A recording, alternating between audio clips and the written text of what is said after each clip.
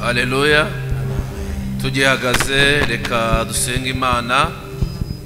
Imana irinda Abisiraheli, ihorira maso ntago igisinzira. Reka nsabe mama pastor Madame Rujurama atambuke aze asenga Imana. Dutangira iteraniro ryacu ry'uyu munsi, iteraniro rya mbere.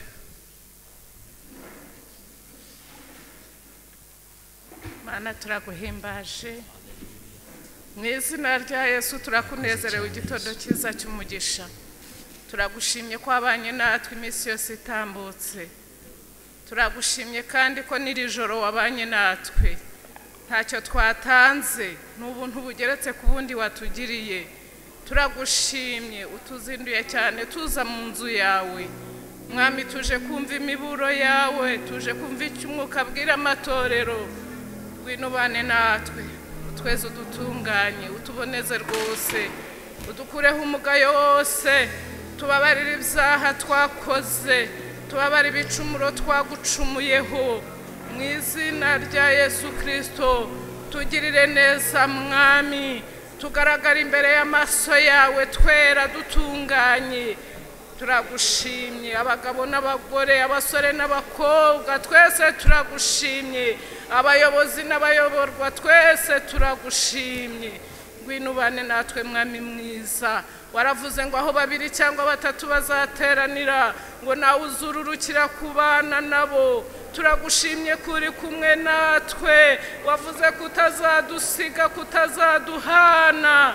Ngwino ubane natwe muri iri teraniro rya mu gitondo, ubane natwe muri iri teraniro rya mbere. Mwuka wera akora imirimo hagati muri twe mu izina rya Yesu Kristo. Fasha umwigisha w'ijambo ryawe, fasha abaririmbyi biteguye kuturirimbira, ugiye kuyobora gahunda ntaba ari we. Mwuka wera w'Imana tubonekeho twese. Urakoze, ndagushimye. Abanyabyaha bihana ibyaha byabo, abaguye babyuke, abanyantege nke bongerwemo imbaraga mu izina rya Yesu Kristo. Kandi dusengeye abateranye bake impande enye z'isi kugira ngo ubagenderere ubagirire neza. Mwuka w'Imana basure, ubwo ubagenderera ntudusige, kandi natwe nutugenderera ntubasige. Mwami, urakoze ko witeguye kuduha ibihe byiza. Ngaho imvura y'urujojo nitonyange mu mitima yacu mu izina rya Yesu. Ijambo ryawe rigira aho ridukura naho ridushyitsa. Urakoze Mwami mwiza, ukiza abarwayi, abashonje ubagaburire, imfubyi n'abapfakazi ubarengere. Umuntu wese uyu munsi yongera akubone bundi bushya. Urakoze, ndagushimye. Ngwino ubane natwe, uduhire uduhe umugisha mu izina rya Yesu. Amen. Tugiye kuririmba indirimbo ya 28, indirimbo z'agakiza.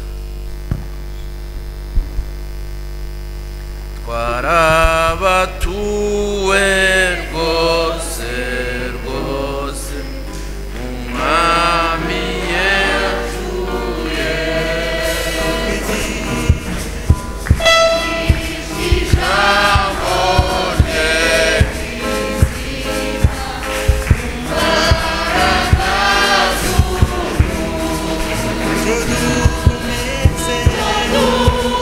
Comece tu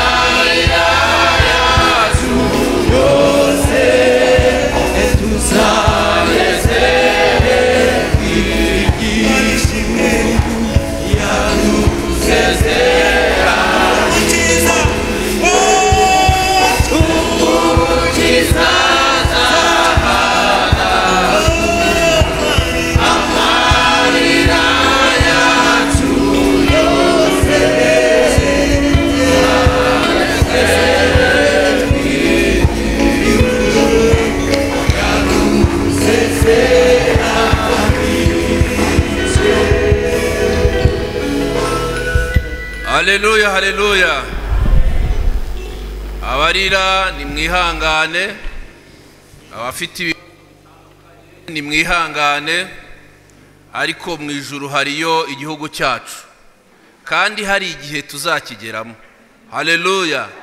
Hari igihe tuzakigeramo, umunsi tuzakigeramo, umukiza azahanagura amarira yacu yose ku maso. Imana tuyihereze icyubahiro. Dushimiye Imana rero ko yongeye kuduhuza muri buno buryo bwo gusenga. Ntago biba byoroshye, hari byinshi biba byaraduhize, ariko Imana ikaba mu ruhande rwacu, tukongera kwisanga mu nzu yayo. Nishimwe rikomeye, reka Imana tuyikomere mu mashyi. Nishimwe rikomeye, Imana tuyikomere mu mashyi. Ababyeyi bashatse bayivugiriza n'impundu tukayishimira. Yakoze imirimo myinshi kugira ngo tube turaha. Imana ishimwe. Reka twakirane rero dutangire iteraniro ryacu rya mbere ry'uyu munsi ku itariki 15 z'ukwezi kwa 11. Reka twakire abasangwa ba Gatenga, abakristo b'abasangwa ba Gatenga batari abashyitsi, nimuhaguruke mudusuhuze mu izina rya Yesu. Kabiri gatatu. Amen. Imana ibaha umugisha mwinshi cyane. Reka twakire amakorari yacu, korari Erayi. Namwe nimuhaguruke musuhuze iri teraniro muhereza n'Imana icyubahiro. Kabiri gatatu. Imana ibaha umugisha mwinshi cyane rwose. Imana ibaha umugisha. Reka twakire korari Beura, nayo ihaguruka isuhuza iteraniro. Kabiri gatatu. Amen. Abaririmbyi bacu Imana ibaha umugisha kubw'uyu munsi. Reka twakire abadiyakoni, abenshi bari mu mirimo, aho muri nimurambura ibiganza musuhuze iteraniro. Kabiri gatatu. Amen. Imana ibaha umugisha kandi muri kubikora neza cyane rwose. Imana ibaha umugisha. Reka twakire mwarimu Sipiriye nawe asuhuze iri teraniro. Imana nimuha umugisha. Turi kumwe na mushumba Rujurama, nawe nasuhuze iri teraniro. Turi kumwe n'umushumba wa paruwasi yacu ya Gatenga, reka nawe asuhuze iteraniro. Nanjye reka mbasuhuze. Haleluya, haleluya. Imana nibarebe neza. Reka twakire abashyitsi bari hagati mu iteraniro, namwe nimuhaguruke tubakire mu izina rya Yesu. Abashyitsi bari hagati mu iteraniro nimuhaguruke tubakire.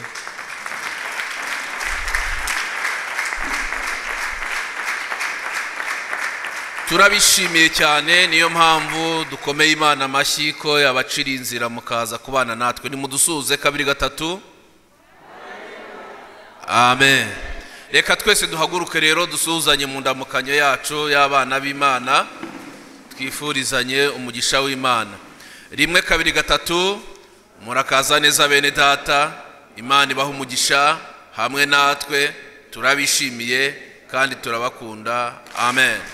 Gusuhuzanya ni gutya, waho mukumbuye ni kwa kundi. Imana iduhane umugisha. Reka twakire korari Beura iririmbe indirimbo iyakira iri teraniro ryose iririmbira Imana. Karibu korari Beura. Saraba niwo bendera ryacu twabakijijwe, twemere n'isoni zawo niwo tunishereza. Musaraba Saraba niwo bendera ryacu twabakijijwe, twemere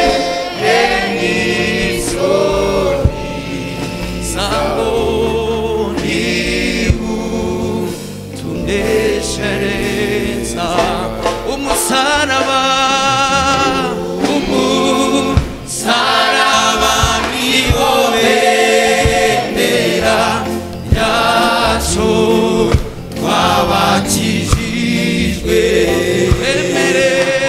twemere n'isoni haleluya tuneshereza umunsi wese abatijijwe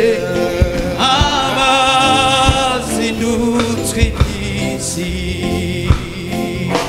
inimwe korera umusaraba niwo baneshereza umusaraba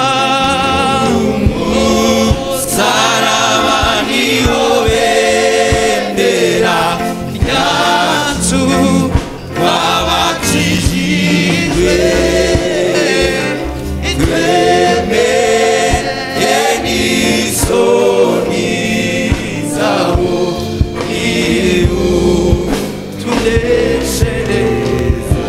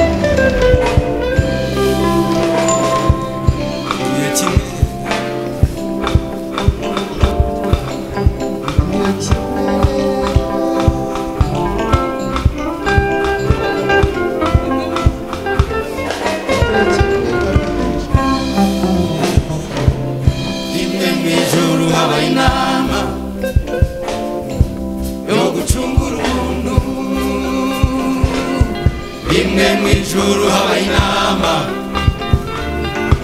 yo gucungura umuntu barareba mu bizima barareba mu bakuru habura n'umwe wabyemera kuko byari bigoye barareba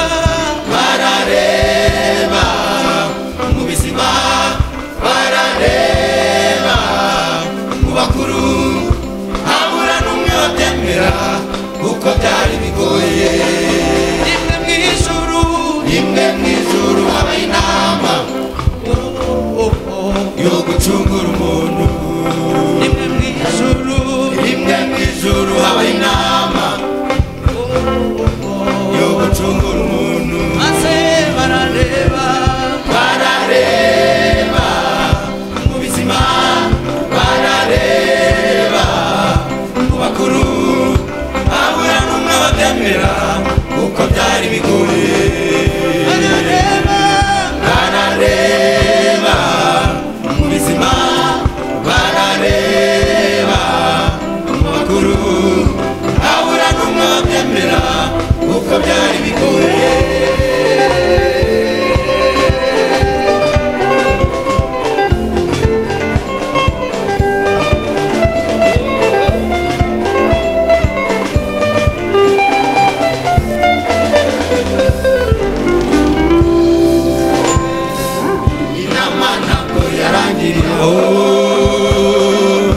kandi n'ukuri byari gushoboka ko basoza bagataha inama ntabwo yarangiriraho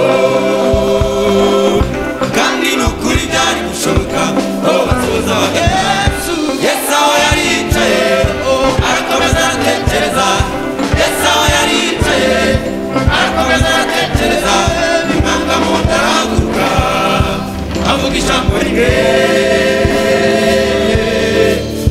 temeye inama ntabwo yarangiriye aho kandi n'ukuri byari gushoboka ko basoza bagataha inama ntabwo yarangiriye aho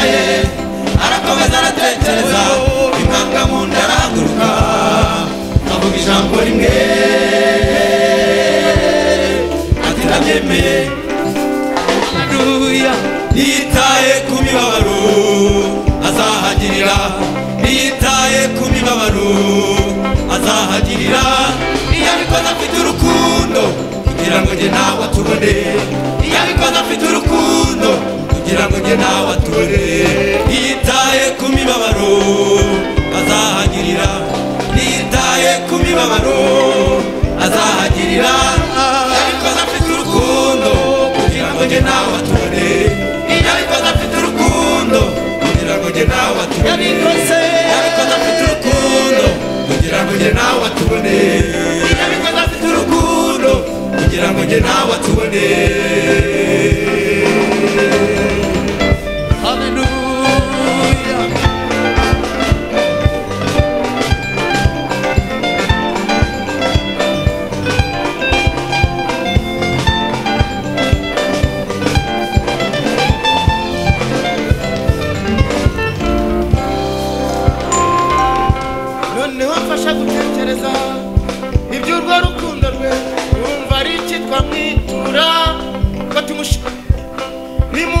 dutekereze neza ibyo yakoze urumva twakora iki uwo mwami ngo anezerwe yarababaye kugira ngo tubabarirwe urumva ari iki twakora kugira ngo anezerwe mfite igitekerezo mureke turirimbe tumutarabire uwo mwami anezerwe tuzirikanye neza yawe Yesu akira amashimwe tuzirikanye neza yawe Yesu akira amashimwe tuzirikanye neza yawe mwami we akira tuzirikanye neza yawe Yesu akira amashimwe aya twibutse ibyo wakoreye Nyabihanga unezerwe tuzirikanye neza yawe Yesu akira amashimwe tubabariye ntacyo ubuzima haleluya tuzirikanye neza yawe Yesu akira amashimwe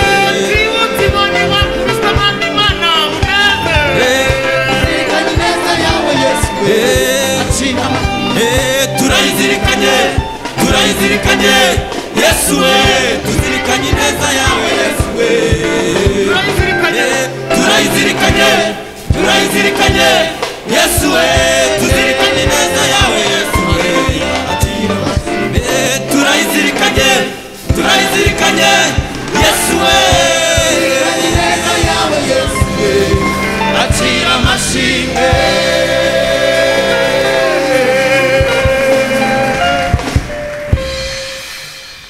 reka duhaguruke tuzirikanye neza y'Imana reka tuyihe amashimwe duhaguruke tugeze mu mwanya wo gusenga Imana tuyishimira imirimo yakoze abaririmbyi baravuze ngo mu ijuru habaye inama ngo ariko inama ntago yarangiriye aho ngaho haleluya kuko natwe twatekerejweho muri uko gutekerezwaho ni imirimo y'Imana itandukanye tugenda tubona mu buzima bwacu tugiye rero gusenga Imana tuyishimira hari byinshi yakoze tuzi neza hari ibyo nzi neza bararirimbye ngo tuzirikanye neza yawe akira amashimwe twabonye neza y'Imana ntabwo ari ineza y'abantu ahubwo ni ineza y'Imana muri uno mwanya buri wese agiye guhabwa umwanya mutoya dushimira Imana kubw'ineza yayo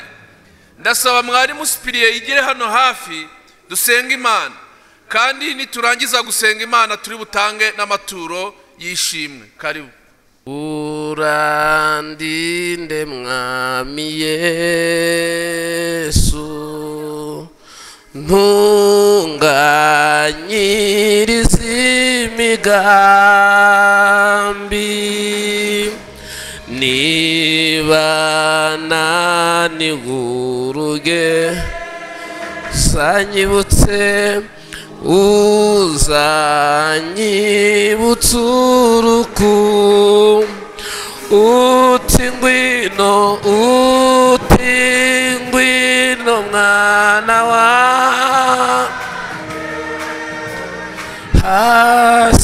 hasigaye umwanya muto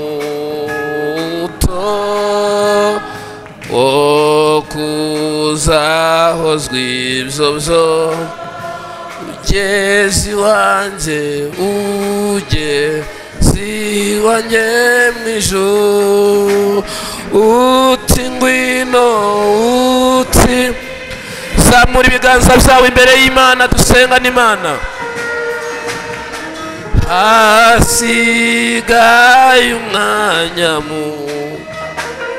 muri iki gitondo turagushimye zahozwe ibyo byo ugeze iwanjye mu ijuru Mana turagushimiye muri iki gitondo cyiza turagushimiye ko wemeye kudutunganyiriza imigambi yacu turakunezerewe muri iki gitondo cy'umugisha turagushimiye kubw'imirimo myiza wakoze haleluya haleluya haleluya haleluya haleluya haleluya haleluya turagushimye mbere y'amaso yawe mbere y'ubwiza bwawe mbere y'urukundo rwawe turagushimye dutunganyiriza imigambi muririmbyi yarabivuze ngo ntunganyiriza imigambi naho naba naniwe urugendo wongera unyibutse urukundo mbwira uti mwana wanjye ngwino ngwino ngwino ngwino ndagushimiye muri iki gitondo uyu mubyeyi aragushimiye uyu mugabo aragushimiye uyu musore aragushimiye uyu mukobwa aragushimiye twebwe twese turagushimiye ibintu dusanze ari wowe wabikoze ni wowe wabiremye ni wowe wadutabaye ni wowe waturinze isoni mu bantu waturinze kumwara waraduhishiriye waradutwikiriye ntiwatunyanyagije ntiwatubwiye abantu watubikiye ibanga watubereye Imana haleluya watubereye Imana ku manywa watubereye Imana nijoro watubereye Imana mu ibanga watubereye Imana ahagaragara watubereye Imana abantu babishaka watubereye Imana batabishaka watubereye Imana wahagararanye natwe mu bibazo ntiwadutererana ntiwigirayo ntiwatureka turiho kubera wowe tuzabaho kubera wowe dukomeje kubaho kubera wowe tubyaye kubera wowe cyubahiro cyawe turagushimye kuko uri Imana nyamana turagushimiye kuko uri data wa twese kandi mwiza haleluya haleluya Imana ishimwe undi muco wihariye uri Imana idaharara ngo ejo haruruka umuntu uri Imana nyama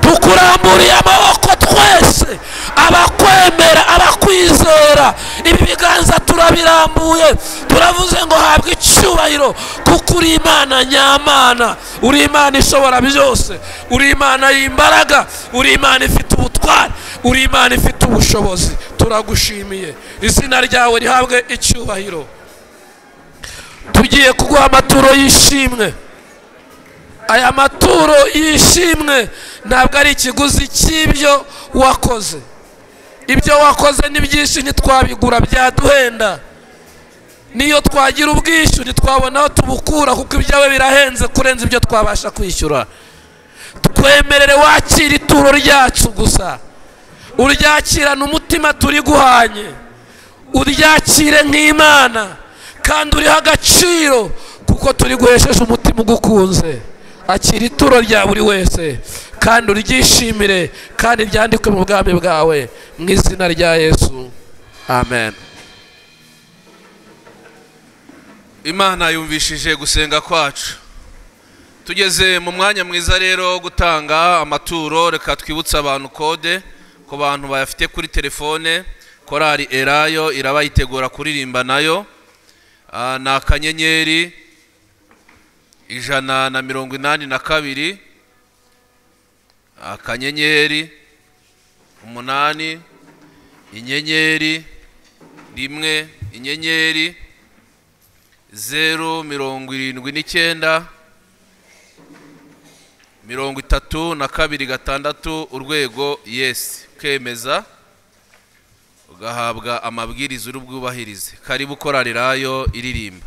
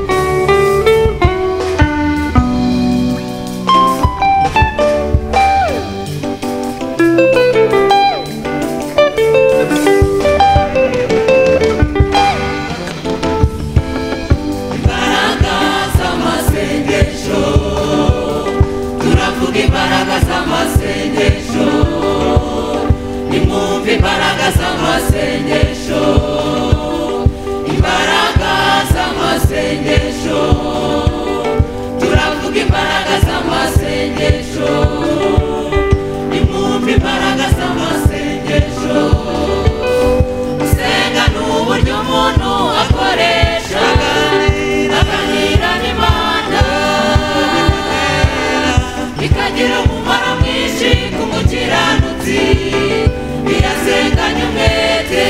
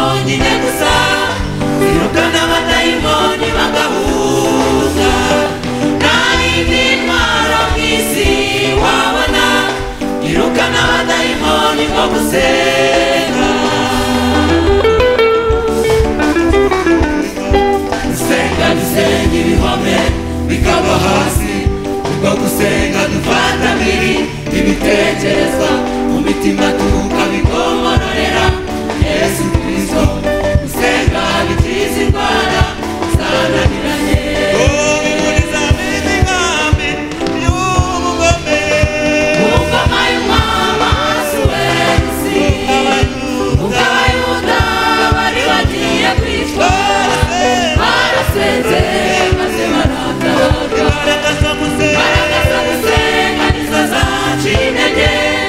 amaboko ya Herode Petero ava mu nzu y'imbohe Petero nawe nizo yakoresheje ubwo yasengaga ndabita akazuka imbaraga zo gusenga nizo zonyine gusa zirukana abadayimoni bagahunga nta yindi ntwaro mu isi wabona irukana abadayimoni bo gusenga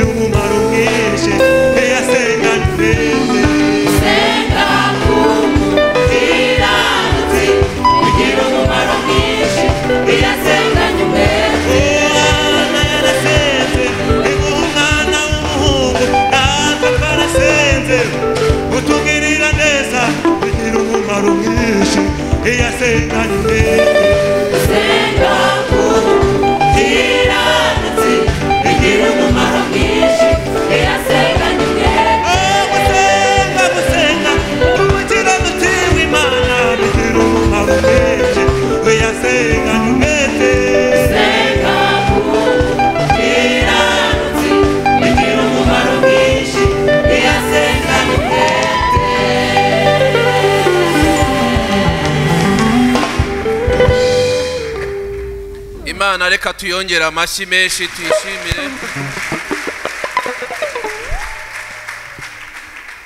Gusenga k'umukiranutsi kugira umumaro mwinshi, ariko iyo asenganye umwete agasenga atunganye nta yindi ntwaro twabona mu isi usibye gusenga.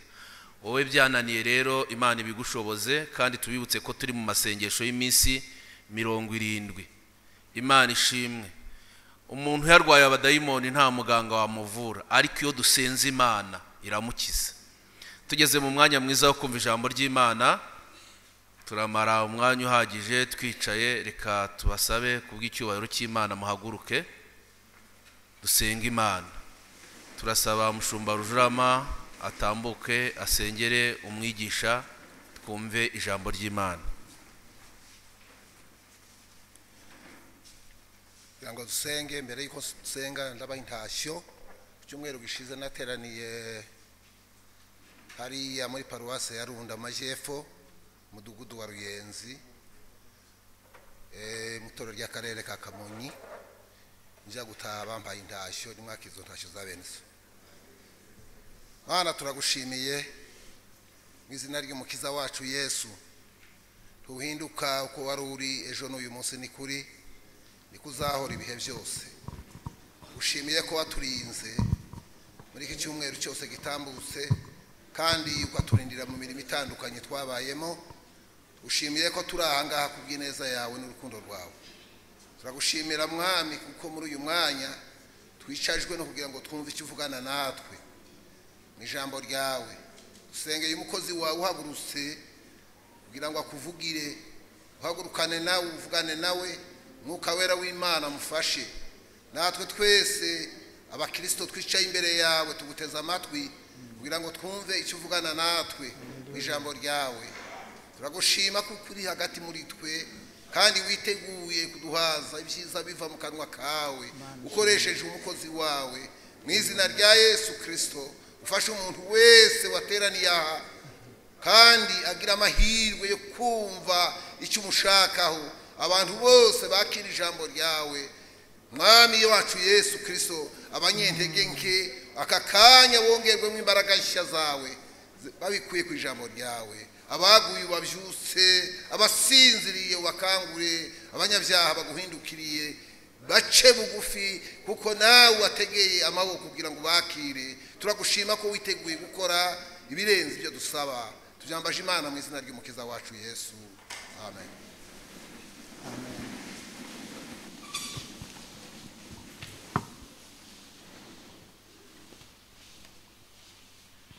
Haleluya. Mwaramutse neza abandi muraho. Yesu nashimwe cyane. Reka tuganire ijambo ry'Imana.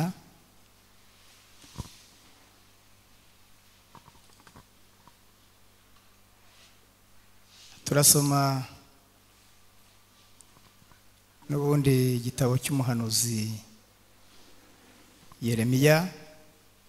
Turasoma ibice 29, turasoma n'umurongo wa 13.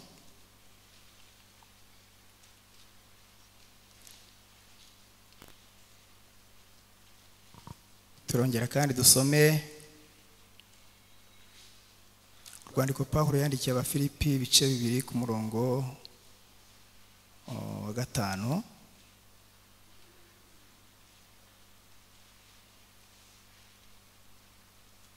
Reka dusome.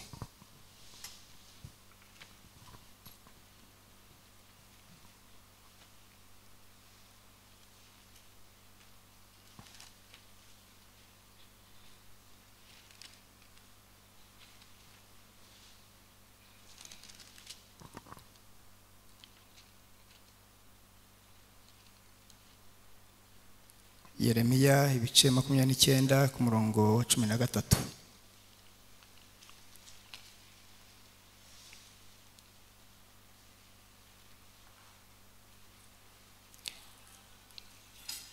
Muzashaka mumbone nimunshakana umutima wanyu wose. Twongereho ijambo riri mu rwandiko Pawulo yandikiye Abafilipi ibice 2 ku murongo wa 5.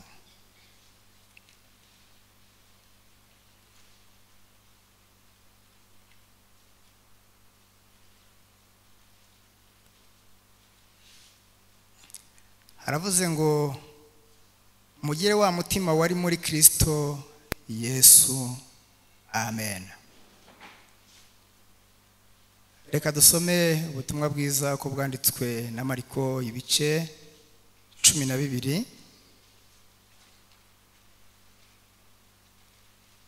Ubutumwa bwiza bwa Yesu Kristo ko bwanditswe na Mariko ibice 12. Umurongo wa 30 kugeza 32.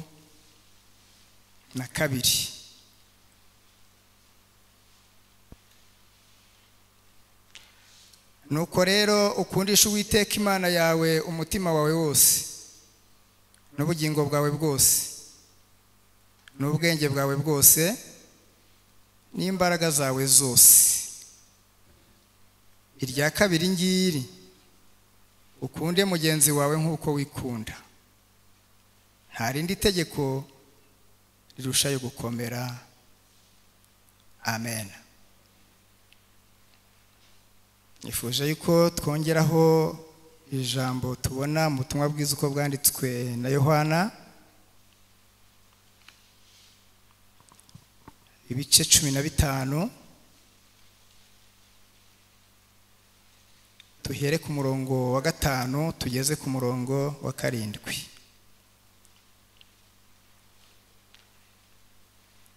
Ubutumwa bwiza ko bwanditswe na Yohana ibice 15 turasoma duhere ku murongo wa 5 turageza ku murongo wa 7. Reka dusome mu izina rya Yesu. Ninjye muzabibu namwe muri amashami, uguma muri nge nanjye nkaguma muri we, uboni we wera imbuto nyinshi, kuko ari ntacyo mubasha gukora mutamfite. Umuntu uguma muri nge,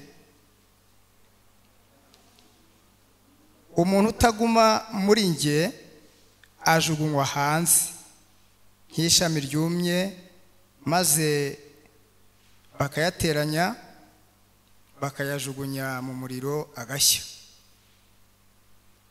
Nimuguma muri nge, amagambo yanjye akaguma muri mwe, musabe icyo mushaka cyose muzagihabwa. Amen.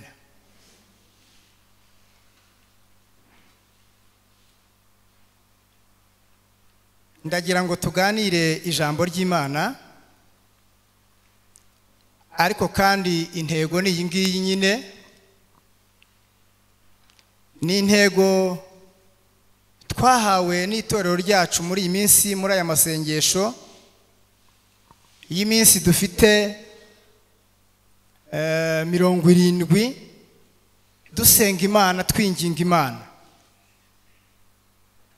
Ni intego iri hano mu gitabo cy'umuhanuzi Yeremiya nk'uko twasomye, ivuga ngo muzanshaka mu mbone nimunshakana umutima wanyu wose.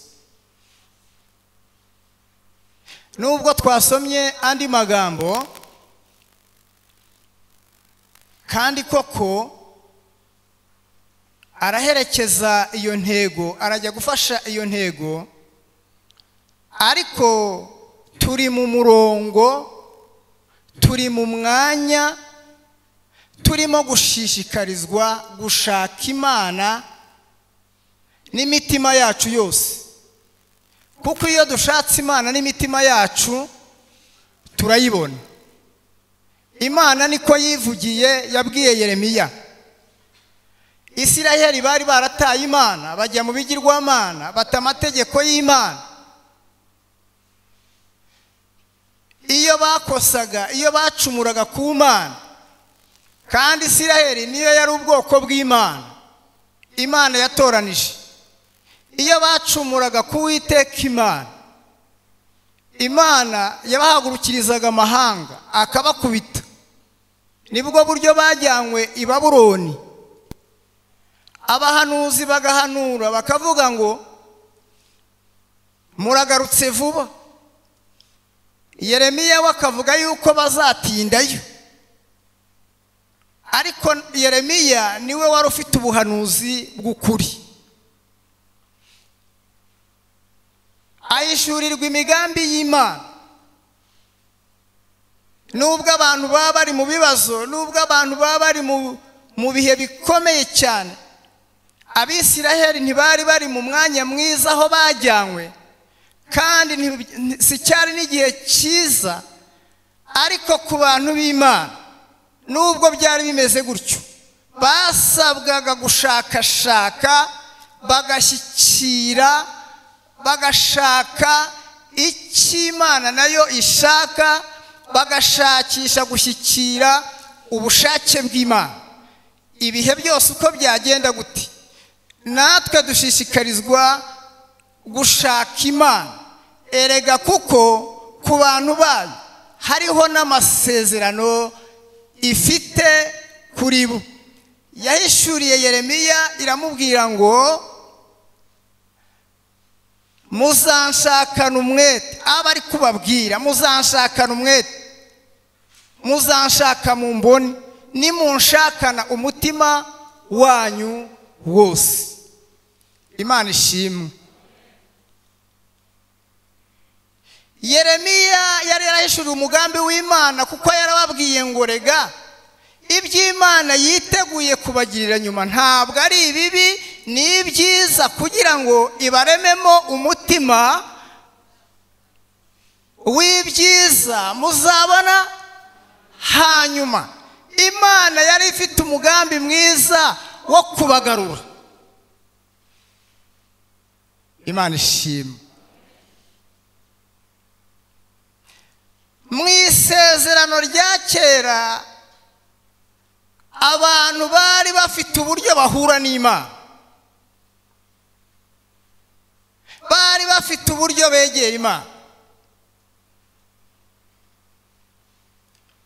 Ariko Imana ishimwe uyu munsi wa none, kuko natwe dufite umurongo, dufite uburyo twegera Imana nk'uko ijambo ry'Imana rivuga. Abantu muri iyi minsi ya none bamwe baravuga bati ubundi se turashaka Imana, tiyenda hari ababa bashaka Imana na baba barayitaye. Ariko Bibiliya iravuga ngo nuhagaze agire gute?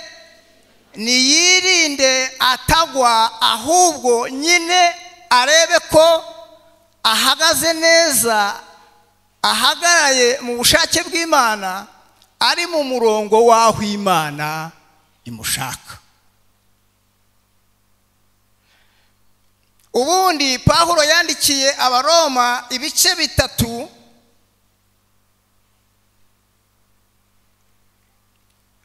uhereye ku murongo wa 23 ukageza ku murongo wa 24. Ayo magambo, hari amagambo avuga ngo kuko bose bakoze ibyaha ntibashyikira ubwiza bw'Imana.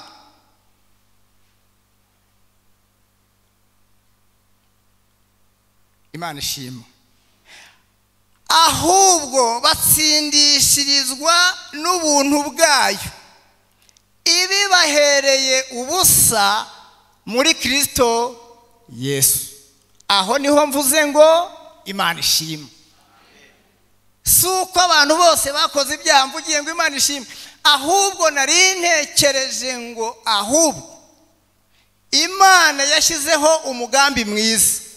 Abantu bamaze gutandukana n'Imana, bamaze kujya kure y'Imana, bamaze kudashyikira ubwiza bw'Imana, batandukanye n'Imana, batsindishirizwa n'ubuntu bwayo ibibahereye ubusa muri Kristo Yesu. Mbega umugambi w'Imana! Imana ishimwe cyane. Natwe abanyamahanga twari kure y'Imana, twari dutandukanye n'Imana rurema, turi kure y'amasezerano, ariko Imana yashimye kutwigiza hafi muri Kristo Yesu. Imana ihabwa icyubahiro. Umwanditsi Pawulo nanone yandikira Abakorinto arababwira ngo kandi imaze kuzanisha amahoro amaraso yo ku musaraba we, imwiyungisha n'ibintu byose byo mu isi ndetse n'ibyo mu ijuru, ari ibyo mu isi ari ibyo mu ijuru. Ku murongo wa 21 yaravuze ngo namwe abari batandukanijwe n'Imana kera, mukaba mwari abanzi bayo mu mitima yanyu, no kubw'imirimo yanyu mibi, cyangwa se kubw'imirimo yacu mibi. Imana ishimwe. Kuko none yiyingishije cyangwa se uyu Kristo yiyuzurishije natwe kubw'urupfu rwe kugira ngo adushyire imbere y'Imana aducunguye atwejeje turabera turabaziranenge ngo tutagawa imbere y'Imana data wa twese. Umurimo Yesu yagombaga gukora yarawukoze. Imana ishimwe cyane. Yesu yarivugiye ngo niwe nzira n'ukuri n'ubugingo, nta ujya kwa data atamujyana. Niba turimo gushaka Imana nta handi ibonerwa, muri Kristo Yesu niho iyi Mana yihishuriye, kandi ni naho iyi Mana yaducunguriye, ni naho Imana itubonera yuko turabe, niho Imana itubonera yuko turabakiranutse, nta handi uretse mu maraso y'umwana wayo ikatubona yuko turi abakiranutse. Imana ishimwe cyane.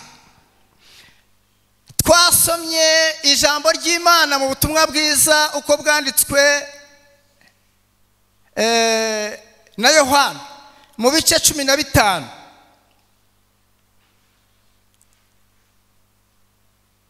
Twasomye ngo nimuguma muri nje amagambo yanjye akaguma muri mwe, nimusabe icyo mushaka cyose muzagira gute? Muzagihabwa. Imana ishimwe. Kugumana n'Imana bisobanuye iki? Dore kugumana n'Imana icyo bisobanuye. Icya mbere, bisobanuye kwizera umwana wayo.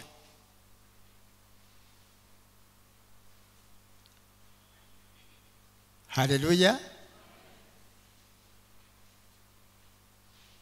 Icya kabiri,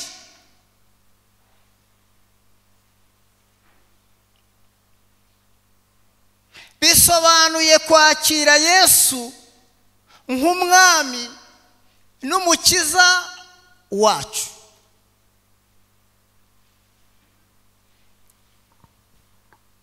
Igice cya mbere ubutumwa bwiza uko bwanditswe na Yohana ku murongo wa 12, Yesu yaravuze ngo Yohana yaravuze ngo icyakoze abamwemeye bose bakizera izina rye yabahaye ububasha n'ubushobozi bwo kwitwa abana b'Imana.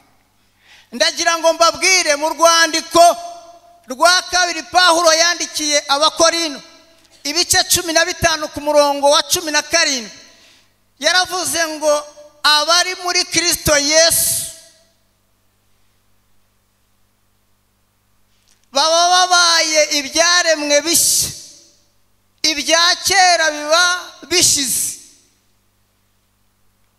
Ariko ngo ibyo ngibyo byose bituruka ku Mana yiyunze natwe, cyangwa se Imana yiyujuje natwe. Pawulo aravuga ngo icyo gihe duhagaze imbere yayo iduhereza ijambo ry'umwuzuro. Haleluya. Ngo kugira ngo natwe ubwacu duhere ko twunge abantu n'Imana, twuzuze abantu n'Imana. Iyo tumaze kuba inshuti z'Imana natwe turahindukira tukuzuza abantu n'Imana. Imana ishimwe. Haleluya. Ikindi ni ugukora iby'Imana ivuga. Urwandiko rwa mbere rwa Yohana ibice 3 ku murongo wa 24 haravuga ngo uwitondera amategeko yayo aguma muri yo nayo ikaguma muri we, haleluya. Hanyuma icya kane ni ugukomeza ubutumwa bwiza. Ibi ni ibintu biranga abantu bari muri Kristo Yesu, gukomeza ubutumwa bwiza cyangwa se gukomeza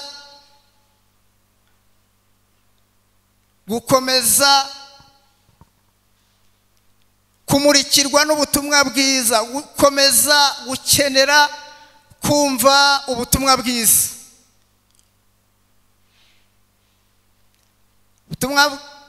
Urwandiko rwa mbere rwa Yohana ibice 2 umurongo wa 24 haravuga ngo mureke icyo mwakiriye mbere na mbere kigume muri mwe, kuko icyo mwumvise uhereye mbere na mbere nikiguma muri mwe, namwe muzaguma muri uwo mwana no muri si. Mana ishimwe. Yohana yavuze aya magambo, aravuga ngo nimureke icyo mwakiriye mbere na mbere kigire gite, kigume muri mwe. Kwari ukuvuga ngo ubutumwa bwiza bwabakijije nibareke uko babwumvise bagume muri bwo.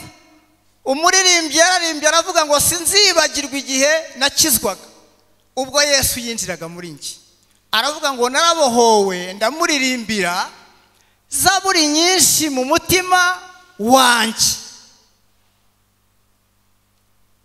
Niba waribukaga yuko Yesu yanaza uwo munsi, Yesu yigeze avuga yuko ubundi azaza ryari, ahubwo yaravuze ngo mube maso kuko mutazi umunsi cyangwa igihe.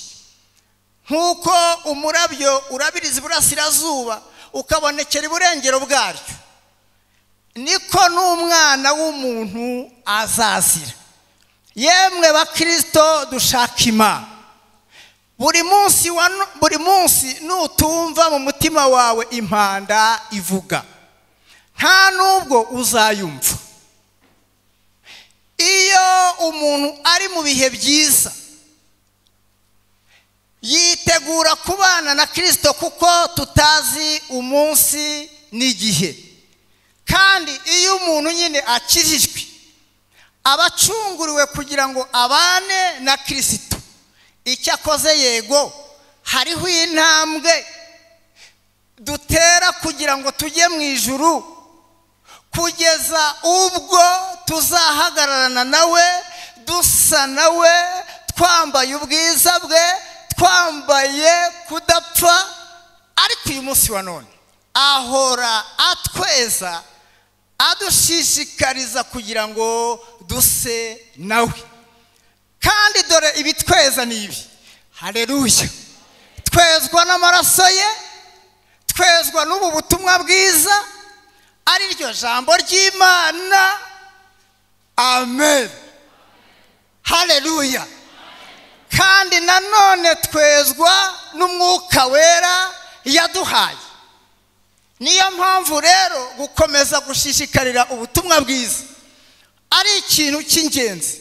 Uwandikiye Abaheburayo yaravuze ngo uko urya munsi ugenda wegera, ntimukirengagize guteranira hamwe. Imana ishimwe. Ntabwo byoroshye. Mu magambo twasomye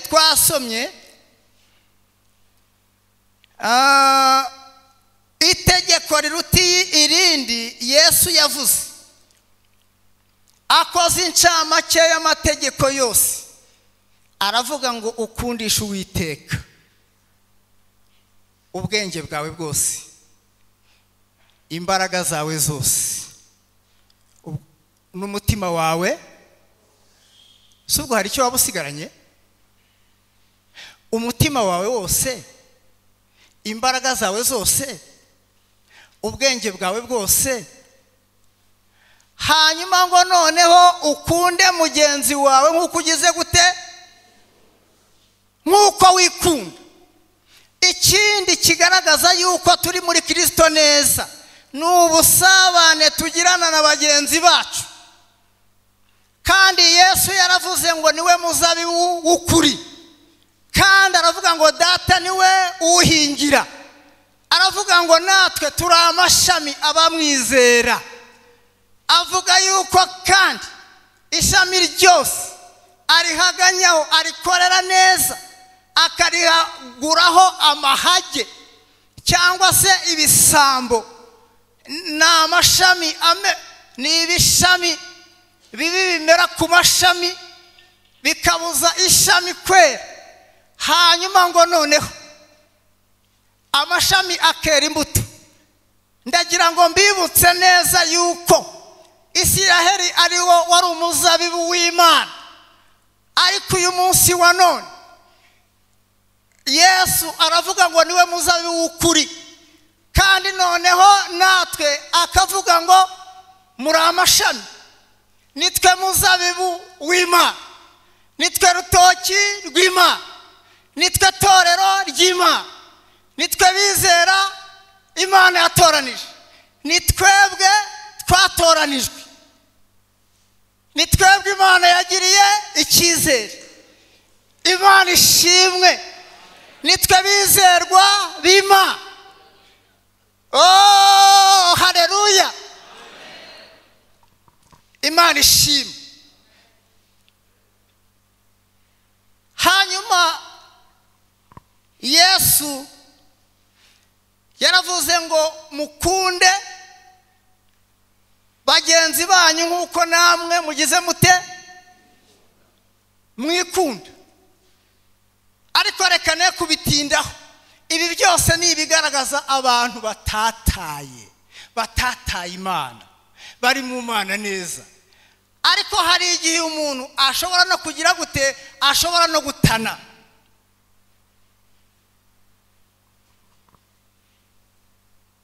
Ibi byose tubishobozwa n'iki?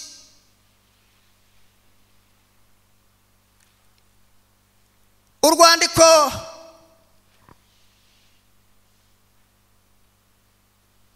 rwa mbere rwa Yohana n'ubundi rutubwira yuko abamwemeye bose, rugasa n'urusubira muri ariya magambo mu bice bitatu. Haratubwira ngo nimurebe urukundo ruhebuje data wa twese yagize gute, yadukunze, rwatumye twitwa abana b'Imana. Aravuga ngo kandi ngo uko nguko niko bimeze gute, ngo birashoboka niko turi. Asubira muri aya magambo Yohana yavuze, avuga ngo icyakoze abamwemeye bose bakizera izina rye, yabahaye ubushobozi bwo kwitwa abana b'Imana. Imana ishimwe.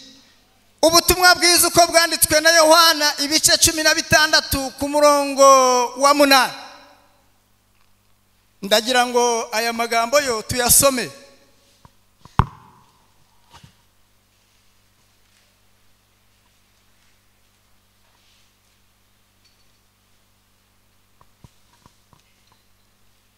Ibice 16 ubutumwa bwiza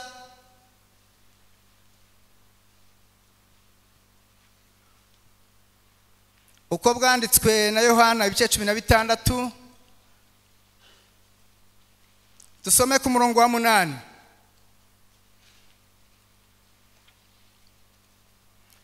Ibi twabishobozwa n'iki? Kubana n'Imana neza, kugumana nayo, cyangwa kumva yuko turi muri yo. Reka dusome ibyanditswe byera. Ubwo azaza azatsinda ab'isi, abemeza iby'icyaha n'ibyo gukiranuka n'iby'amateka. Amen. Nimureke mbabwire, abantu bose batekereza bashaka kuba beza. Nta muntu uba mubi abishaka. Reka nongere ngusubiriremo. Abantu bose bashaka kuba beza. Nubaye mubi akananirana, ntabwo ananirana bishaka, oya.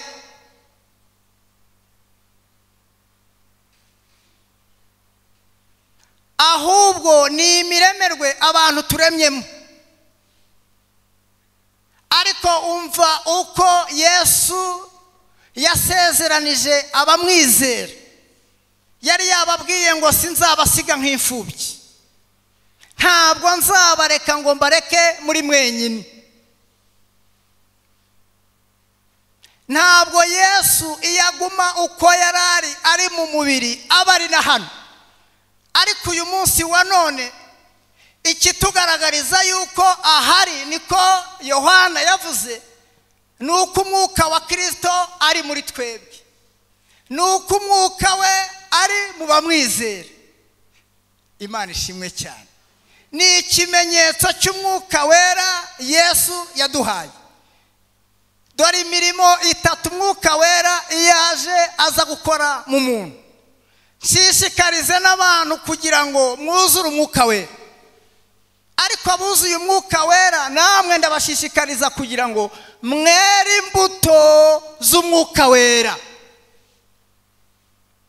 Kuko ni imirimo, ni ibikorwa bigaragaza agakiza. Agakiza ntikagaragazwa no guhanura. Agakiza ntikagaragazwa no kwerekwa. Agakiza ntabwo ibyo nabyo ni impano. Ariko reka mvuge ngo kuyoborwa n'umwuka wera n'ikimana idutegerejemo. Imana ishimwe. Kuko Bibiliya ivuga ngo bamwe bazavuga ngo twahanuraga mu izina ryawe, twakoraga ibitangaza. N'uyu munsi wa none impano yo gukora ibitangaza ndayishaka mu itorero. Ariko icyo ngicyo kibaye ntabwo gikwiriye gutuma tudakomeza gushaka kwera imbuto. Yaravuze rero ngo Yesu niwe wabyivugiye, aravuga ngo umwuka wera naza azatsinda ab'isi. Wo ni umurimo wa mbere, abemeze ibyaha byabo. Ntabwo umuntu ari we wakwemeza undi ibyaha bye. Umuntu wabivuze neza yaravuze ngo ubwenge bwacu ntabwo bwashyikira kumenya Imana, ariko umwuka wera yaje akabuhishurira. Imana ishimwe. Aho ngaho niho umuntu ahishurirwa akamenya Imana. Undi murimo wa kabiri,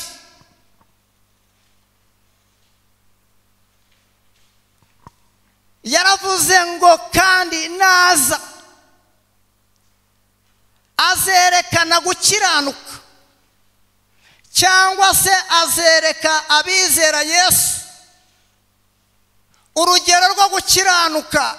Atari ukuvuga ngo ubwo nakoze iki ngiki. Nimureke mbabwire, iyo umuntu yegera Imana agenda yegera muri uku kuntu turimo tugenda dusenga Imana, uko umuntu yegera Imana niko arushaho kugenda ahishurirwa ububi bwe, akagenda abukuraho, akagenda asaba Imana imbabazi. Imana nayo ikagira gute? Ikamubabarira. Imana ishimwe. Haleluya. Hari imirimo utashobora, hari ibyo utashobora. Ntabwo washobozwa nuko witwararitse neza cyane wabishatse, oya. Ahubwo umwuka w'Imana uri mu bihe byiza. Dusaba Imana kugira ngo umwuka wera dusaba Imana kugira ngo Yesu abane natwe kandi agumane natwe. Imana ishimwe. Uyu nguyu niwe uza akaganiriza umuntu akakubwira ngo nyamara aha ntihakwiriye kwicarwa. Uyu niwe uza akakubwira ngo nyamara ibi ntabwo wari ukwiriye kugira gute kubivuga. Niwe uza akakubwira ngo ariko ururimi rwawe niba bagututse wikwifata ku gahanga ngo basubize. Ndakurahiye ubundi wakwisanga nawe uvuze ngo iyo ntaba mwene nde ngo nanjye nifate ku gahanga ngo mutuke ngo ntabwo yari kumva yuko nanjye ndi umugabo.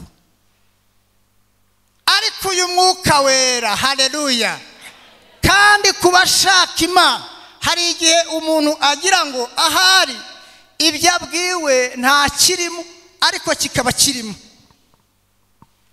Umuhanuzi w'Imana Elisa umunsi umwe ingabo zahoraga zibatera, rangije Imana yari muri we iramuhishurira imuha n'ubwenge ayobya izo ngabo. Arazibwira ngo hano ntabwo ariho, arazibwira ngo ahubwo dore ni munyuririye abazirangiye ibwami neza. Umwami yikanguye asanga abanzi bari imbere ye, asanze abanzi bari imbere ye aravuga ati tugire gute? Ati tubice. Elisa aramubwira ati ntibikabeho, abo bantu ntabwo ari abo gupfa. Abantu Imana yaguhaye mu maboko ikabibatanze mu maboko yawe ngo ubice. Ahubwo teka ibiryo ubagaburire, numara kubagaburira ubaganirize ubareke bigendere. Kandi amaso yabo ahumutse bisanze bari ibwami neza mu maboko y'ibwami mu bo bitaga abanzi babo. Ariko Bibiliya iravuga ngo icyo gihe nta mwanzi wongeye guturukayo ngo atere Isiraheli. Reka nsoze Imana nidufashe kandi Imana itugirire neza. Amen. Mugabo w'umuvugabutumwa umwe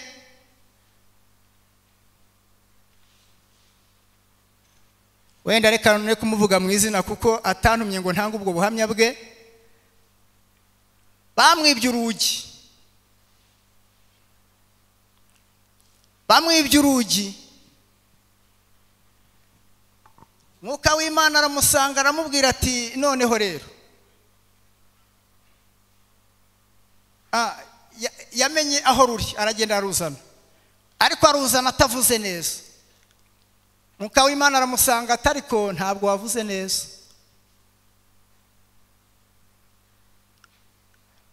Aramubwira ngo kandi jya guhaha ibyo kurya byiza uteke,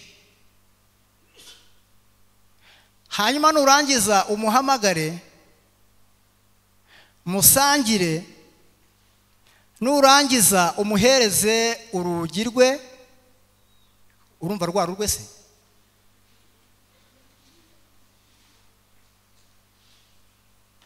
Nurangiza urumuhereze n'urwe ruburwe. Ariko Imana hari icyo yari igiye gukora. Imana hari ikintu yari igiye gukora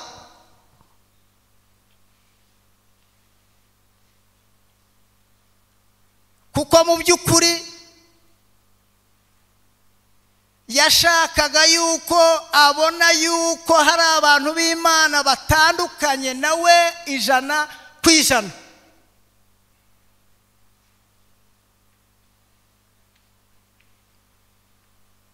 Icyo gihe uragira ngo umuntu uriye ibyo kurya yibye urugi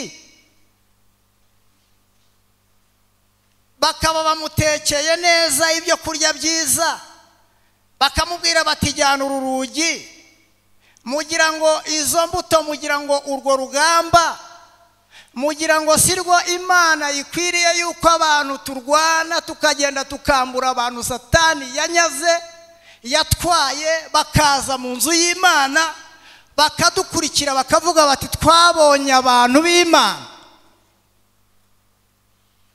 Icyo ngicyo nicyo Imana yashakaga. Ndashoje.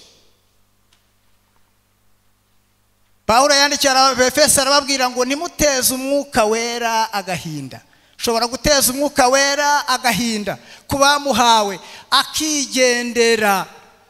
Vuga ngo kuvuga nabi kubavemo, uburakari, intonganya, umujinya, avuga ku mibanire y'abantu n'abandi uburyo bakwiriye kuba. Aravuga ngo kandi mujye mubabarirana ibyaha. Avuga ko n'ibyaha bibaho, abantu bakora n'ibyaha, bavugana nabi, yenda mu yandi magambo bagirirana imyitwarire mibi hagati ya. Ariko aravuga ngo mujye munibuka no kubabarirana iki? Ibyaha. Imana idufashe kandi Imana iduhe umugisha. Ndashoje, ariko muri uko gusoza twibuke neza. Twibuke neza Imana kuyegera hari ukuyishaka. Kuyishaka ni ukuyishaka turimo dusenga Imana, yego ko gusenga Imana no kuganira nayo, ariko nanone ntitwirengagize yuko kuyishaka tuyishakana imirimo myiza. Kandi imirimo myiza Imana niyo yaturemeye burya kera muri Kristo Yesu kugira ngo tuyigenderemo. Abari muri Kristo Yesu nibo basha kwera imbuto zikwiriye abihannye. Uri kure y'Imana, utari bugufi y'Imana, icyo waneshaga gisigara kikunesha ku mugaragaro. Niba warizaga ubusa kabiri n'umunsi n'umwe, n'ubu kibishoboye, atari uko hari n'ibibazo byabaye yenda ngo diyabete n'ibiki, oya, ntabwo ari wowe wabyishobozaga, ahubwo Kristo Yesu mwari mubanye neza yarabiguteguriraga mu isi y'umwuka ukabishobora. Niba waravugaga neza uyu munsi wa none bikaba bikunanira, yavuze ubutumwa, yaravuze ngo hariho abantu b'Imana mu nshuti ze. Narabyumvise byangezeho, kuko ntiyagombaga kubisakuza ngo nabivuga, ariko yaravuze ati hariho abantu b'Imana. Niba abantu mushaka gukizwa muzakizwe nka Narisisi. Ariko uyu munsi wa none njya mbabara iyo gatoya kabaye nkumva ndatsinzwe, mpita mbwira Imana nti Imana we, nk'ibihe byiza, kuko hariho kunesha muri Kristo Yesu. Imana nibaha umugisha. Niba dushaka Imana, nimureke dushaka ibihe byiza byo kuba mu masengesho, dutega amatwi ijambo ry'Imana, twumva ikivuga, dukurikira ubutumwa bwiza. Yohana yaravuze ngo nimureke icyo mwakiriye mbere na mbere mwabwiwe kibe muri mwebwe, nibwo Imana izaba muri mwebwe, kandi noneho na Se akaba muri mwebwe. Muhaguruke dusenga Imana.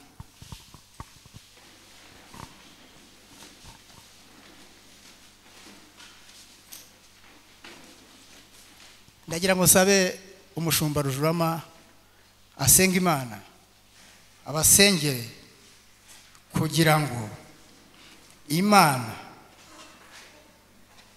itange ibihe byiza by'ubusabane ku bantu bayo nayo. Kandi nanone ku bashaka kwakira Yesu, Yesu aravuga ngo dore ndi ku rugi ndakomanga. Ntabwo ari kure yawe. Umuntu niyumva ijwi ryanjye agakingura umutima, nzaza iwe dusangire. Imana ibahe umugisha mu izina rya Yesu. Mana turagushimiye mu izina ry'umukiza wacu Yesu Kristo, ushimiye kuko ijwi ryawe rikomeje kuvugana natwe. Ushimiye yuko ntabwo wigeze utuza, uri umujyanama wacu mwiza. Uciye bugufi imbere y'amaso yawe kuko ijambo ryawe tumaze kumva. Twagukeneye mwami gushaka mu maso hawe, gushaka n'imitima wacu wose. Ijambo ryawe riradusaba kuko duhinduka twaguma muri wowe Kristo Yesu.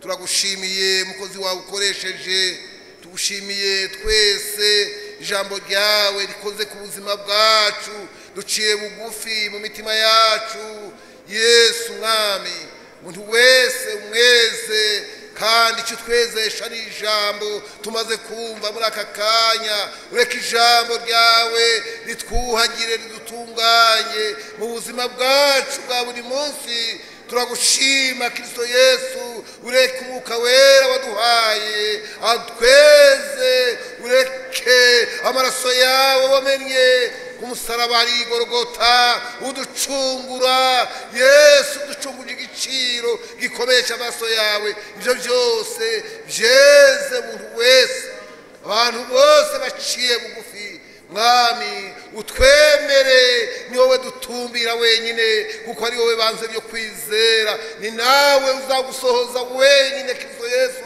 Fasha abantu bose baraha kuko ijambo ryawe ubatunganye. Igihe cyose twebwe abantu turi abanyentege nke, turakiranirwa, nyamara wowe urakiranuka Kristo Yesu. Kandi gukiranuka utubaraho gukiranuka, utwambure ibishwamagara, imyenda ishaje Satani yatwambise, twambika imyenda yera. Turagushima Yesu kuri hano hagati muri twebwe. Ijambo ryawe ntirisubirayo ubusa, risohoza icyo waritumye. Fasha abantu bose kuryakira kandi abantu bagende baguwe neza imitima yabo. Mwami hembukira imbere yawe, ubabarira abantu babohoke bave mu byaha, abantu babohoke bave mu ngeso mbi, abantu babohoke bave mu migambi mibi, abantu babohoke bave mu igomwa n'uburiganya n'uburyarya n'ishyari no gusebanya kose, bamere nk'impinja zivutse vuba bifuza amata y'umwuka n'ijambo ryawe. Dufashe Kristo, turagushimiye kuko wumva gusenga kwacu. Tugukuriye ubwatsi, tugukomera mu mashyi Yesu kuko uri mwiza. Dusenga Imana mu izina rya Yesu. Munsi y'umusaraba umukiza Yesu, niho nifuza rwose guhora nibuye we, nibuye ry'igitare, imbere y'igicu urinyiza inkizi magara.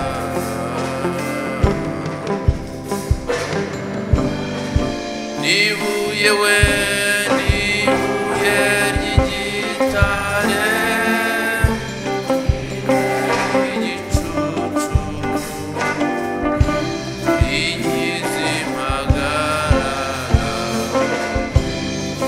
urugendo rwanjye. Reka twerekeze ibiganza ku mwigisha wacu, tuvuge ngo Imana ibigenze gute. Imana imuha umugisha, ariko iri jambo ryo muri Yeremiya turitahane, dukomeze turisubiremo cyane. Ibice 29 ku murongo wa 13, aho yatubwiye ngo muzanshaka mu mbone nimunshakana umutima wanyu wose. Iryo jambo ribi ryacu muri no minsi 70, kandi Imana tuzayibona nituyishakana umutima wacu wose. Yatubwiye byinshi byo kugira ngo tubone Imana, harimo kubabarira, harimo gusenga. Rero nidushakana Imana umutima wacu wose, Imana tuzayibona. Imana imuha umugisha, kandi namwe Imana ibahe umugisha. Tugeze mu mwanya wo gutanga icya 10 n'amaturo. Ni byiza gukiranukira Imana kugira ngo tubone n'imigisha itandukanye. Reka twibutse abantu batafite amafaranga cash ariko bayafite kuri telefone, korari ziraba zitegura kuririmba nta korasi, murabona ko amasaha yagiye cyane. Korari Beura, korari Erayo nta korasi, murahita muririmba. Na kanyenyeri 182 inyenyeri 8 inyenyeri 1 inyenyeri 07 93 26. Dusubiremo akanyenyeri 183 akanyenyeri 8 akanyenyeri 1 inyenyeri 07 urwego. Mwese abarimo baratanga icya 10 n'amaturo, Imana ibaho umugisha kandi aho mukuye Imana ihongere. Karibu abaririmbyi baririmba.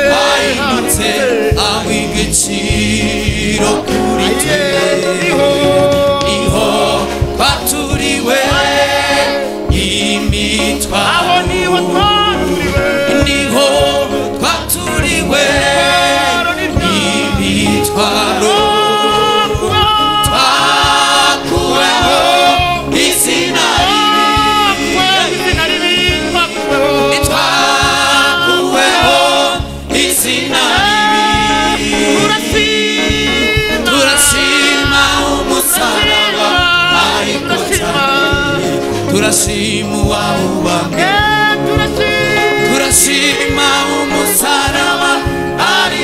cyane. Haleluya, biratangaje ko haleluya.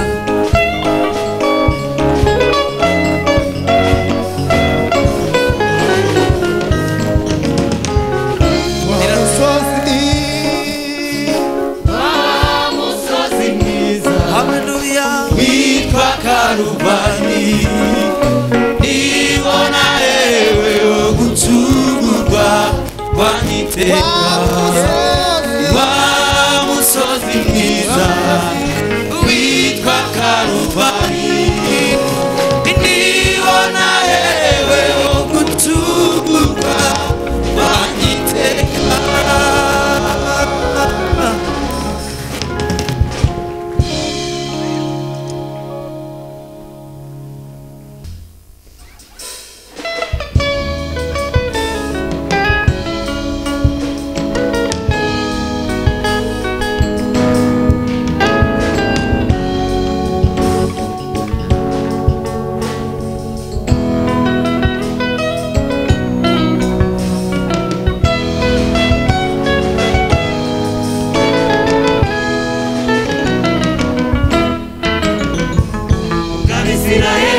Bakanditse mu kibaya cya Mowabu ahateganye ni Yeriko, bibaza cyane uko bazayigeramo.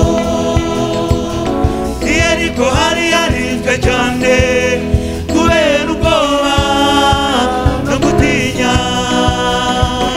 bazenguruka inkike batuje Uwiteka, ibimenyetso bari babifite. Uwiteka yakamije Yorodani, Yeriko ese yabananiza iki? Ubwo Abisirayeli bari bakanditse mu kibaya cy'ahitwa Mowabu ahateganye ni Yeriko, bibaza cyane uko bazayigeramo. Yeriko hari yarinzwe cyane kubera ubwoba no gutinya, bazenguruka inkike batuje babitse ibanga ry'Uwiteka. Ibimenyetso bari babifite. Uwiteka yakamije Yorodani, Yeriko ese yabananiza iki? Muhumure kandi mutuze, dore Uwiteka tugabije Yeriko. Muzenguruke kandi mucecetse, arategeka byose bikemera. Manishimwe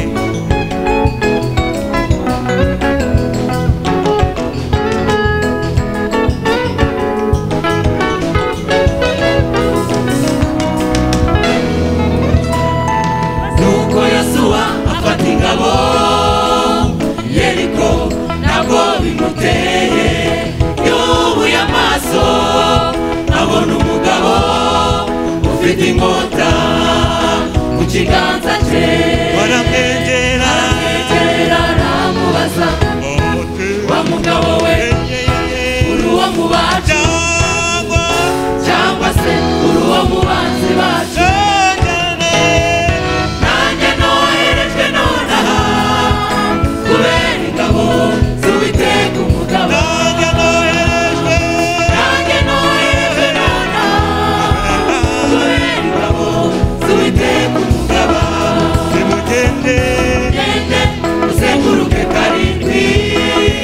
Yeriko zirariduka, nuko Yosuwa afata ingabo. Yeriko ntabwo bimuteye. Yubuye amaso abona umugabo ufite inkota mu kiganza cye, aramwegera aramubaza ati, wa mugabo we uri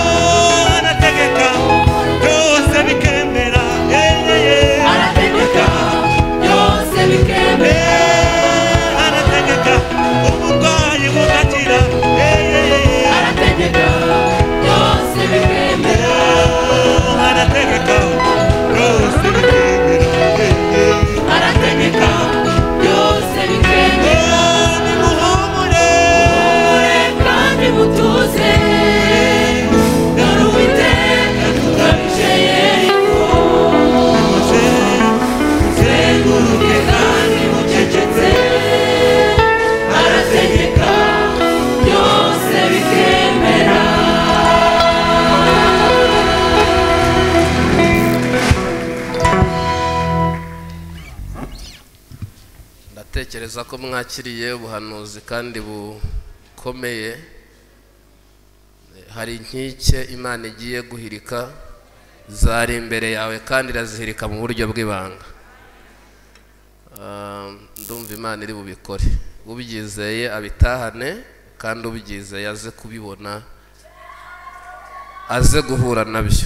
Twese tuvuge ngo amen. Indirimbo iravuze ngo nawe Yeriko yawe guteye ubwoba ariko ntuhumure, uri kuyizengurukana ibanga kuko wavuganye n'Imana. Turagira ngo rero n'ubundi tubagezeho amatangazo y'iki cyumweru, ariko ayo twaheraho y'ingenzi ni ukubibutsa amasaha dutangiriraho amateraniro. Tuzakunda kubivuga kenshi, ariko turanifuza ko umuntu abifata mu mutwe kugira ngo tujye tugenda dusa naho tubihuriraho. Rero ni ukuvuga ngo iteraniro ryacu rya mbere ritangira 1:30, irya kabiri rigasoza 3:30. Hanyuma irya kabiri harya na nivuze rya gatatu nuko muri mavuta menshi numvaga ndi kwikurikirira Yesu wanesheje. Irya mbere rero ritangira 1:30, hanyuma rigasoza 3:30. Irya kabiri rigatangira 4:30, rigasoza 6:30. Irya gatatu rigatangira 7:30, rigasoza 9:30. Ubwo rero ni ukuvuga ngo icyo gihe tugihe Imana kandi neza, kandi Imana izakitugororera. Tugeze mu cyumweru cya gatatu cy'amasengesho y'iminsi 70 yateguwe na ADEPR.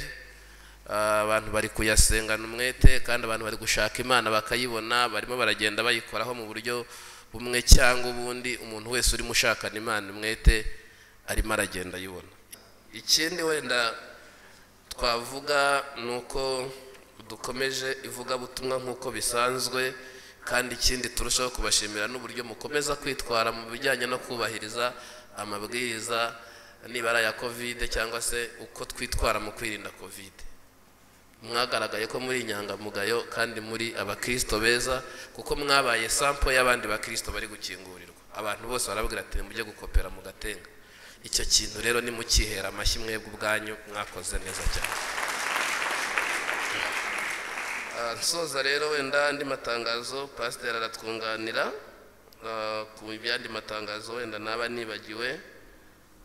Nuko dufite cano y'umudugudu, no kuvuga ivuga butumwa turinyuza mu buryo bw'ikoranabuhanga. Abantu bashobora gukurikira amateraniro uyu munsi cyangwa no hirya y'ejo, mu gihe wibutse bya bihe byiza ukajya ku rubuga ugakurikira. Ikindi nuko dufite imbuga z'umudugudu zinyuraho ijambo ry'Imana kuva mu gitondo kugeza nimugoroba. Ntabwo twebwe niba twigeze tuyihagarika, twayibayemo n'uyu munsi tuyirimo. 10:30 tuba tubyutse tukajya muri nibature, tukicara ku gitanda cyangwa se tukabyuka tukajya muri salo, tukamera nkaho duteranye na bene data kandi twuzura umwuka wera. Umuntu wari we wese rero ntazashyireho inzitwazo. Imana niza kugusura uzagira intege nyubwo ku giti cyawe, ariko ubundi turi mu mavuta. Iyo rero irakorwa imeze neza. Hanyuma ku mugoroba 2:00 tumaze gukarabya abana, tubicaje hariya 1:00 twicara muri salo tugakurikira amateraniro, twarangiza tugasenga tugataha. Rero kubera ko muri iyi minsi nayakurikiye neza, nibwo Imana yambwiye isanze muri salo ati dore umudamu wawe agiye kubyara ariko azabyara neza. Ubwo si Imana nibivugira muri salo, mwayimpereye icyubahiro. Reka twakire pasiteri duhe andi matangazo. Mukomeze kugira icyumweru cyiza, Imana ibahezagire. Twibutse abakristo bacu ko uburyo bwo kwegera ubuyobozi, hari abayobozi b'amazone, kandi na nyuma ya buri teraniro umukristo wifuza abayobozi yaza tukabonana, ndetse n'abifuza kwigishwa inyigisho z'umubatizo. Mwarimo hari ibyo yavuze yeretswe kubyibuha. Ntabwo ari ukubyibuha k'uyu mubiri, kuko n'ibiro abantu barimo barabigabanya, ahubwo ni mu buryo bw'umwuka. Kubyibuha mu buryo bw'umwuka, ukumva ufite ibyishimo biva ku gakiza k'Imana. Rero iyo utakiranukiye Imana muri ubwo buryo urakena, urananuka. ariko imigisha yo tuyibona mu buryo bwose. Reka turange abageni tugiye kwerekana bwa nyuma. Twerekanye, igihe kirageze rero ngo ubukwe bwabo bube. Turabasaba batambuka ahangaha tubatangira ubuhamya ko tukemera ko ubukwe bwabo bwakomeza. Hari uwitwa Ndahimana Maurice, tumusaba atambuke azaha.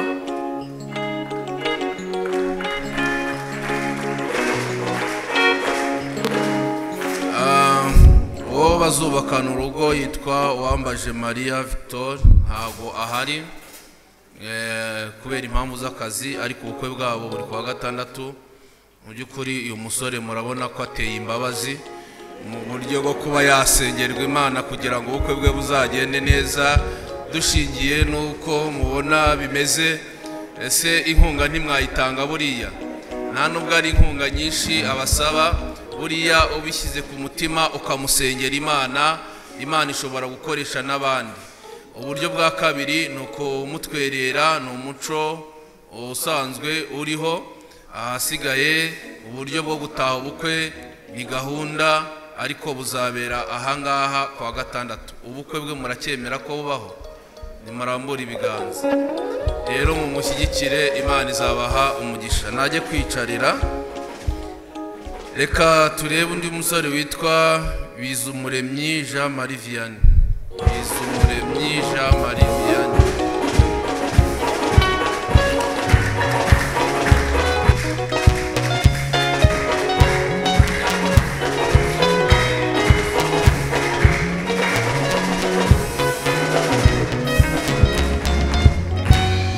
Umukobwa bagiye kubana yitwa Buke Dusenge Rosine, ntabwo ahari, nawe ari kwerekanwa iwabo. None se uyu musore we murabona adakwiye gusengerwa no guterwa inkunga z'uburyo bwose? Jewe rero buriya abantu bantwerereye bose urupapuro nabanditseho nararubitse, ariko abanwerereye ntago ari bo ndi gutwerera. Rero kandi Imana yampaye umugisha ku bantwerereye. Harabona atekerezaga ko bantwerera ntibampa amafaranga. Icyo shaka kuvuga rero, ndashaka kubasaba ko uyu mwene data mwamutera inkunga. Arahangaha ushobora kumubona ari hariya hanze, cyangwa se uburyo bwose washobora kumuteraho inkunga wayimutere, kandi mukamusengera Imana, ubukwe bwe bukazagenda neza, akazagira urugo rwiza. Abandi basore muzi ko babigenza, ariko yashatse kubahisha izina ry'Imana. Ubukwe bwe muracyemera ko bugomba kubaho? Mwarambura ibiganza. No kumusengera no kumutwerera. Reka tumusabe ajye kwicarira, turabizi neza Imana izamushyigikira. Dufite undi musore nawe rero warambiwe ubusiribateri, mpatswe n'umugabo natambuka ze. Silver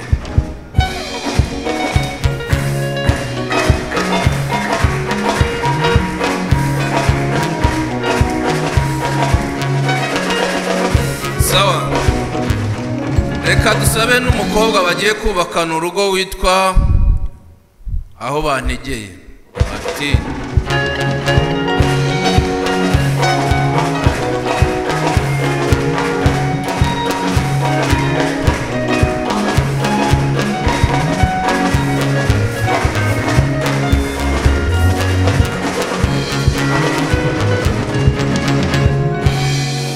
uyu musore ni uwahangaha mu Gatenga, ku mudugudu wacu wa Gatenga. Uyu mukobwa ni uwo muri paruwase ya Gatare.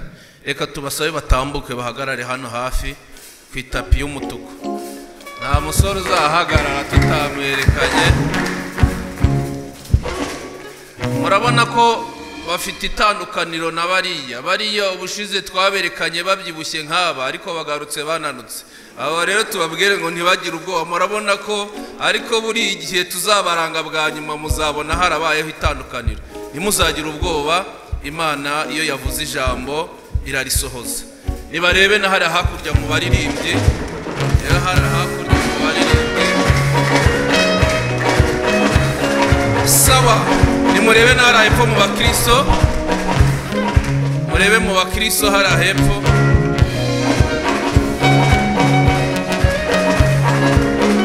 Ariko nta nubwo muzi kuzamura ikiganza.